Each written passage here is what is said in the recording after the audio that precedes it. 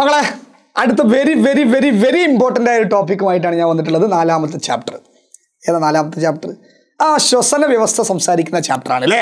അതായത് respiratory system, നമ്മളെ ശ്വാസകോശം അല്ലേ, അതുമായി ബന്ധപ്പെട്ട ഒരുപാട് ഭാഗങ്ങൾ സംസാരിക്കുന്ന ഒരു ചാപ്റ്ററാണ് നമ്മുടെ സ്വന്തം അല്ലേ ഈ ചാപ്റ്റർ, നാലാമത്തെ ചാപ്റ്റർ, ബയോളജിയിലെ നാലാമത്തെ ചാപ്റ്റർ. ഓക്കെ അല്ലേ? അപ്പം നമുക്ക് പരിചയപ്പെടാം.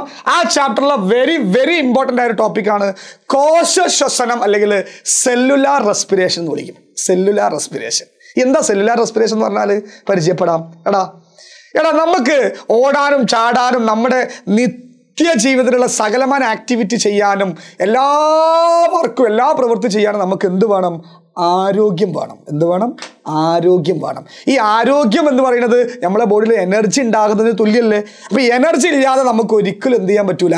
ഒരു വർക്കും ചെയ്യാൻ പറ്റൂല, ഒരു പ്രവൃത്തിയും ചെയ്യാൻ പറ്റൂല. മനസ്സിലായോ? എനർജി വെരി മസ്റ്റാണ്. അപ്പോൾ നമ്മുടെ ശരീരത്തിൽ കോടിക്കണക്കിന് സെല്ലുണ്ട്, ഒരുപാട് സെല്ലുണ്ട്. ഈ സെല്ലുകളിൽ നിന്നൊക്കെ നമുക്ക് ആ എനർജി കിട്ടുന്നില്ലേ? യെസ്. അപ്പോൾ അവിടെ ഒരു സംശയമുണ്ട്. എങ്ങനെയാണ് സാറേ, എങ്ങനെയാണ് മാഷേ, എങ്ങനെയാണ് സർ നമ്മുടെ ബോഡിയിൽ ഊർജ്ജം ഉണ്ടാകുക അല്ലേ? നമ്മുടെ ബോഡിയിൽ എങ്ങനെ ഊർജ്ജം ഉണ്ടാകുന്നു? യെസ്, അതാണ് അതിൻ്റെ ആഫ്റ്റർ ഓൾ അല്ലേ നമ്മൾ വരുന്നത് ഇതിലേക്കാണ്, സെല്ലുലാർ റെസ്പിറേഷനിലേക്കാണ്, കോശ ശ്വസനത്തിലേക്കാണ്. അതായത് നമ്മൾ കഴിക്കുന്ന ഭക്ഷണമായ ഗ്ലൂക്കോസ്, അതായത് നമ്മൾ കഴിക്കുമ്പോൾ ഭക്ഷണത്തിലൂടെ നമുക്ക് ഗ്ലൂക്കോസ് ലഭിക്കും. ഈ ഗ്ലൂക്കോസിൽ നിന്ന് എനർജി ഉണ്ടാക്കുന്ന പ്രവർത്തനത്തിനാണ് എന്ത് വിളിക്കുക? കോശ ശ്വസനം അല്ലെങ്കിൽ സെല്ലുലാർ റെസ്പിറേഷൻ എന്ന് പറയാം. അതായത് produce energy from glucose. This process is known as cellular respiration. അതായത് നമ്മൾ കഴിക്കുന്ന ഭക്ഷണത്തിലൂടെ നമുക്ക് എന്ത് കിട്ടും? ഗ്ലൂക്കോസ് കിട്ടും. ഈ ഗ്ലൂക്കോസിനെ കോശത്തിൽ വെച്ചിട്ട് ചില മാറ്റങ്ങൾക്ക് വിധേയമാക്കി കഴിഞ്ഞാൽ നമുക്ക് അതിൽ നിന്ന് എന്ത് കിട്ടും? എനർജി കിട്ടും. അപ്പോൾ നമുക്കൊന്ന് പഠിച്ചാലോ? യെസ്. കോശ ശ്വസനത്തിന്, സെല്ലുലാർ റെസ്പിറേഷന് 2 സെക്ഷനുകളാണുള്ളത്, 2 വശങ്ങളാണ്. അതായത് ഈ 2 സെക്ഷനുകളിൽ കഴിഞ്ഞാലേ കോശ ശ്വസനം പൂർത്തിയാകുള്ളൂ. അപ്പോൾ ആ വശങ്ങൾ നോക്കാം. ആദ്യത്തെ വശമാണ് ഗ്ലൈക്കോളിസിസ്. പോയോ? ആദ്യത്തെ വശമാണ് ഗ്ലൈക്കോളിസിസ് എന്ന് പറയും. എന്താ പറയാ? ഗ്ലൈക്കോളിസിസ് എന്ന് പറയും. രണ്ടാമത്തെ വശമാണ് ക്രബ്സ് സൈക്കിൾ അല്ലെങ്കിൽ ക്രബ്സ് പരിവൃത്തി എന്ന് പറയും. ക്രബ്സ് മലയാളം മീഡിയത്തിലാണ് പരിവൃത്തി എന്ന് പറയും. ക്രബ്സ് പരിവൃത്തി എന്ന് പറയും. ഓക്കെ, അപ്പൊ ഇനി പറയുന്ന ശ്രദ്ധിച്ച് കേട്ടോട്ടാ. ആദ്യം ഗ്ലൈക്കോളിസിസ്, കോശശ്വസനം നടക്കാൻ പോവുകയാണ്. ഞാൻ പറഞ്ഞു കോശശ്വസനം എന്ന് പറഞ്ഞാൽ നമ്മളെ ശരീരത്തിലുള്ള ഗ്ലൂക്കോസിൽ നിന്ന് എന്തുണ്ടാക്കുക? എനർജി ഉണ്ടാക്കുക, ഊർജ്ജം ഉണ്ടാക്കുക. യെസ്. അപ്പോൾ ഇത് 2 സെക്ഷനുകളിലായിട്ടാണ് നടക്കുന്നത്. ആദ്യത്തെ സെക്ഷനാണ് ഇത് ഗ്ലൈക്കോളിസിസ്. അപ്പോൾ നോക്ക്, the first phase in cellular respiration അല്ലേ. സെല്ലുലാർ റെസ്പിറേഷന്റെ കോശശ്വസനത്തിന്റെ ഫസ്റ്റ് സ്റ്റെപ്പ് എന്ന് പറഞ്ഞാൽ ഏതാണ്? ഗ്ലൈക്കോളിസിസ് ആണ്. ഏതാണ്? ഗ്ലൈക്കോളിസിസ്. ഗ്ലൈക്കോളിസിസ് അല്ലേ is the first section of cellular respiration. ഇനി കേട്ടോ, glucose is converted to pyruvic acid. Glycolysis നടക്കുമ്പോൾ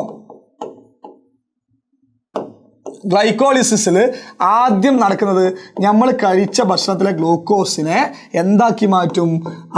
പൈറുവിക് ആസിഡ് ആക്കി മാറ്റും. എന്താക്കി മാറ്റും? പൈറുവിക് ആസിഡ് ആക്കി മാറ്റും അല്ലേ. എന്നിട്ട് അതായത് നമ്മൾ കഴിച്ച ഭക്ഷണത്തിലെ ഗ്ലൂക്കോസിനെ എന്താക്കി മാറ്റും? പൈറുവിക് ആസിഡ് ആക്കി മാറ്റും. പൈറുവിക് ആസിഡ് ആക്കി മാറ്റും. എന്നിട്ടോ 2 ATP മോളിക്യൂൾസ് ആർ പ്രൊഡ്യൂസ്ഡ്. എന്നിട്ട് അതിൻ്റെ ഫലമായിട്ട് എത്ര ATP കിട്ടും? നമുക്ക് 2 ATP എനർജി കിട്ടും. 2 ATP.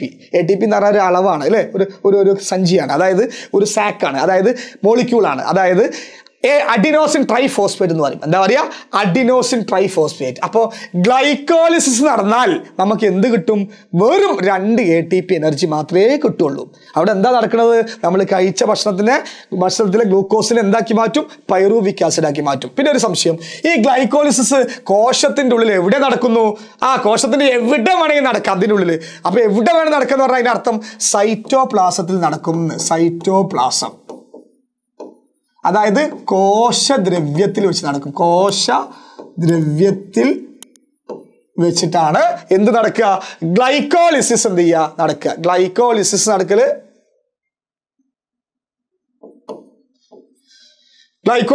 എവിടെ വെച്ചിട്ടാണ്? എവിടെ വെച്ചിട്ടാ?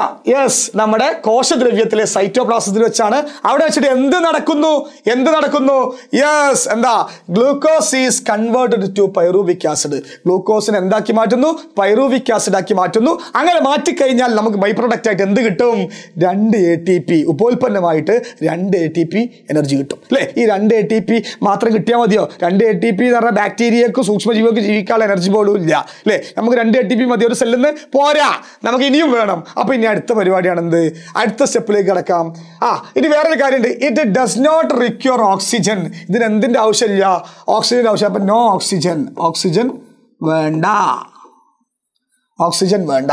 അപ്പൊ ഇത് 2 ആയി. അപ്പൊ ഗ്ലൈക്കോളിസിസിലെ നമുക്ക് പഠിക്കാനുള്ള ടേം മൊത്തമായി. അതായത് സെല്ലുലാർ റെസ്പിറേഷന്റെ 2 സ്റ്റെപ്പാണുള്ളത്. അതിൽ ഒന്നാമത്തെ സ്റ്റെപ്പാണ് ഏത്? ഗ്ലൈക്കോളിസിസ്. അത് എവിടെ വെച്ച് നടക്കുന്നു? കോശദ്രവ്യത്തിൽ വെച്ച് നടക്കുന്നു, സൈറ്റോപ്ലാസത്തിൽ വെച്ച് നടക്കുന്നു. മാത്രമല്ല അവിടെ എന്ത് നടക്കുന്നു? നമ്മുടെ ഗ്ലൂക്കോസിനെ പൈറൂവിക് ആസിഡ് ആക്കി മാറ്റുന്നു. അങ്ങനെ മാറ്റുമ്പോൾ നമുക്ക് എന്ത് കിട്ടും? 2 ATP എനർജി കിട്ടും. അവിടെ എന്തിന്റെ ആവശ്യമില്ല? ഓക്സിജന്റെ ആവശ്യമില്ല. മനസ്സിലായോ? യെസ്. ഇനി അടുത്ത സ്റ്റെപ്പ് ഞാൻ റെഡിൽ ചെയ്താൽ നല്ലൊരു വ്യത്യാസം മനസ്സിലാവുള്ളൂ. രണ്ടാമത്തെ സ്റ്റെപ്പിന്റെ പേരാണ് ക്രബ്സ് സൈക്കിൾ, അല്ലെങ്കിൽ ക്രബ്സ് സൈക്കിൾ. ഇതാണ് കുറച്ചുകൂടി ഇമ്പോർട്ടൻ്റ് ആയ സാധനം അല്ലേ? Krebs cycle. ഇത് എവിടെ വെച്ച് നടക്കുന്നു? ഇവിടെ വെച്ച് നടക്കുന്നു. മൈറ്റോകോൺട്രിയയിൽ വെച്ച് നടക്കുന്നു. അതായത് സെല്ലിൻ്റെ ഉള്ളിലത്തെ എവിടെ വേണമെങ്കിൽ നടക്കുന്ന ആളായിരുന്നു ഏത്? സൈറ്റോപ്ലാസത്തിൽ എവിടെ വേണമെങ്കിൽ നടക്കുന്ന ആളായിരുന്നു ആര്? ഗ്ലൈക്കോളിസിസ് എങ്കിൽ. എന്നാൽ സെല്ലിൻ്റെ ഉള്ളിലത്തെ ഒരു ഓർഗൻ അല്ല, അതായത് ഒരു കോശാംഗം. അതായത് ഏതാണ് ആ കോശാംഗം? മൈറ്റോകോൺട്രിയ. ആ മൈറ്റോകോൺട്രിയയിൽ വെച്ച് നടക്കുന്നതാണ് ഏത്? മൈറ്റോകോൺട്രിയയിൽ വെച്ച് നടക്കുന്നതാണ് ഏത്? യെസ്, നമ്മുടെ ക്രബ്സ് സൈക്കിൾ അല്ലേ? അവിടെ എന്ത് നടക്കുന്നു?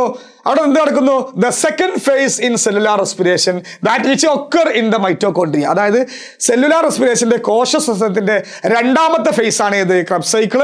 അത് എവിടെ വെച്ച് നടക്കുന്നു? മൈറ്റോകോൺട്രിയയിൽ വെച്ച് നടക്കുന്നു. Through A series of chemical changes pyruvic acid is converted two carbon dioxide and water. ഇവിടെ നടക്കുന്നത് എന്താ വെച്ചാൽ, നിരന്തരമായ രാസപ്രവർത്തനത്തിന്റെ ഫലമായിട്ട് ഇപ്പൊ ഇവിടെ എന്തുണ്ടാക്കി വെച്ചിരിക്കണേ? പൈറൂവിക് ആസിഡ് ഉണ്ടാക്കി വെച്ചിരിക്കണേ. ഈ പൈറൂവിക്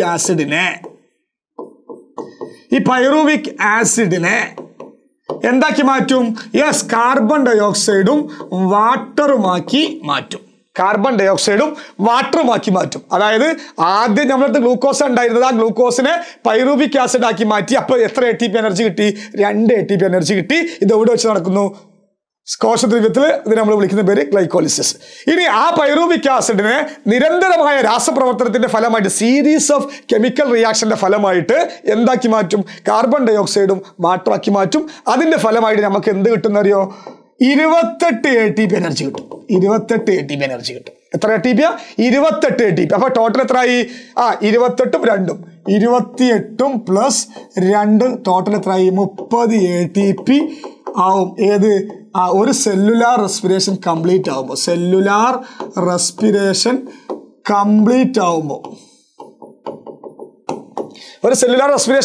ആവുമ്പോൾ ടോട്ടല് 30 ATP എനർജി നമുക്ക് എന്ത് ചെയ്യും? കിട്ടും അല്ലേ? അപ്പോ പൈറൂവിക് ആസിഡിനെ നിരന്തരമായ കെമിക്കൽ റിയാക്ഷന്റെ ഫലമായിട്ട് കാർബൺ ഡയോക്സൈഡ് വാട്ടർ ആക്കി മാറ്റും. അപ്പൊ എന്ത് കിട്ടും? 28 ATP. നേരത്തെ 2 ATP. പിന്നെ ഇതിലൊരു അടുത്തൊരു കാര്യം, ഇവിടെ ഓക്സിജൻ റിക്വയർഡ് ആണ്, ഓക്സിജൻ മസ്റ്റ് ആണ് അല്ലേ? O2 എന്താണ്? റിക്വയർഡ് ആണ് അല്ലേ? Oxygen require for this function അല്ലേ? അതായത് ഓക്സിജൻ എന്താണ്? മസ്റ്റ് ആയിട്ടും ആവശ്യമാണ്. എന്തിന്? ക്രബ്സ് സൈക്കിൾ നടക്കാൻ അല്ലേ? ക്രബ്സ് സൈക്കിൾ നടക്കാൻ വളരെ അത്യാവശ്യമായിട്ട് വേണ്ട സാധനമാണ് ഏത്? ഓക്സിജൻ. അപ്പൊ നോക്കടാ, ഗ്ലൈക്കോളിസിസ് നടക്കാൻ എന്ത് വേണ്ട? ഓക്സിജൻ വേണ്ട. എന്നാൽ എന്താണ്? ക്രബ്സ് സൈക്കിൾ നടക്കാൻ ഓക്സിജൻ വേണം. അപ്പൊ 28 എനർജി ഉണ്ടാക്കണമെങ്കിൽ, 28 ATP എനർജി ഉണ്ടാക്കണമെങ്കിൽ നിർബന്ധമായിട്ട് ഓക്സിജൻ വേണം. അതുകൊണ്ടാണ് നമ്മൾ എന്ത് ചെയ്യുന്നത്? ശ്വസിക്കുമ്പം ഓക്സിജനെ മൂക്കിലേക്ക് എടുക്കുന്നത് അല്ലേ? എടുക്കുമ്പോൾ ഓക്സിജനാണ് ഉള്ളിലേക്ക് പോകുക. അപ്പോൾ ഓക്സിജൻ എന്തിനാ ചോദിച്ചു കഴിഞ്ഞാൽ അതിന് ഉത്തരം പറയണം. ഓക്സിജൻ നമ്മളെ ബോഡിയിൽ എന്തുണ്ടാക്കാനാണ്? എനർജി ഉണ്ടാക്കാനാണ്. മാത്രമല്ല നമ്മൾ എന്തിനാ ഭക്ഷണം കഴിക്കുന്നത് ചോദിച്ചു കഴിഞ്ഞാൽ ആ ഭക്ഷണത്തിൽ ഗ്ലൂക്കോസ് ഉണ്ടായാലേ ആ ഗ്ലൂക്കോസ് എന്നാണ് നമുക്ക് എന്തുണ്ടാക്കാൻ പറ്റുള്ളൂ, എനർജി ഉണ്ടാക്കാൻ പറ്റുള്ളൂ. ഓക്കെ അല്ലേ? അപ്പോൾ നമ്മളിവിടെ 2 സ്റ്റെപ്പ് പറഞ്ഞു. ആദ്യം ഗ്ലൈക്കോളിസിസ് പറഞ്ഞു, പിന്നെ ക്രെബ്സ് സൈക്കിൾ പറഞ്ഞു. സെല്ലുലാർ റെസ്പിറേഷൻ്റെ 2 സ്റ്റെപ്പുകളാണ്. ഒന്നാമത്തെ സ്റ്റെപ്പ് ഗ്ലൈക്കോളിസിസ് എവിടെ വെച്ച് നടക്കുന്നു? കോശത്തിലെ സൈറ്റോപ്ലാസത്തിൽ, കോശദ്രവ്യത്തിൽ വെച്ച് നടക്കുന്നു. അവിടെ എന്ത് സംഭവിക്കുന്നു?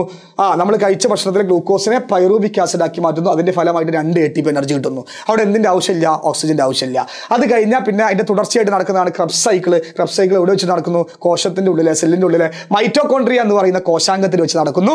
അവിടെ എന്താ? നിരന്തരമായ കെമിക്കൽ റിയാക്ഷൻ്റെ ഫലമായിട്ട് പൈറൂവിക് ആസിഡിനെ എന്താക്കി മാറ്റുന്നു? കാർബൺ ഡൈ ഓക്സൈഡും വെള്ളവുമാക്കി മാറ്റുന്നു. പക്ഷേ ഇത് രണ്ടും എന്താണ്? വേസ്റ്റാണ് കേട്ടോ. കാർബൺ ഡൈ ഓക്സൈഡും വെള്ളവുമാക്കി മാറ്റുന്നു. അതിൻ്റെ ഫലമായിട്ട് നമുക്ക് എന്ത് കിട്ടുന്നു?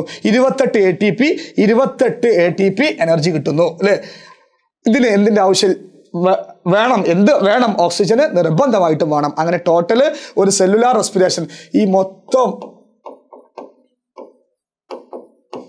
സെല്ലുലാർ റെസ്പിറേഷൻ കഴിഞ്ഞാൽ നമുക്ക് എന്ത് കിട്ടും?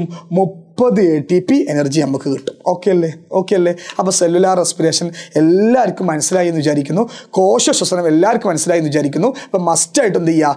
റിപ്പീറ്റ് ചെയ്യുക, നിങ്ങൾ കാണുക കേട്ടോ. Okay, thank you. കാണാം.